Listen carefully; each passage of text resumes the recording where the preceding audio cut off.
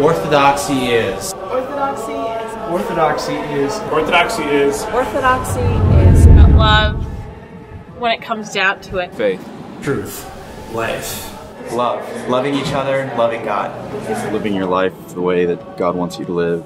Orthodoxy is a way of life. Orthodoxy is love, and orthodoxy is our life in Christ. Orthodoxy is family.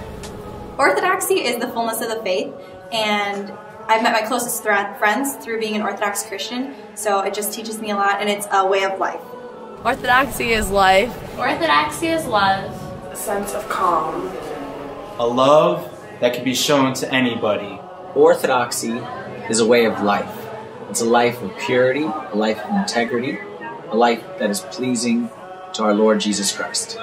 Orthodoxy is, for me personally, it's the core and foundation upon which the rest of my life swirls about and which everything else kind of is structured around. Orthodoxy is home.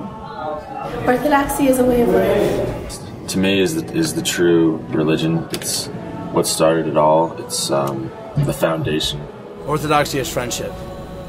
Orthodoxy is agape. The one true faith and a way of life. Orthodoxy is the real relationships between you and God. It helps you with the relationship between your friends, your family, and yourself.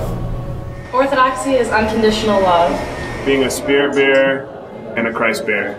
Orthodoxy is love, it is beauty, but it is a way of life that is mostly marked with confrontation, and it is a life wherein we are to confront ourselves and to confront our passions and bring ourselves into the union with God.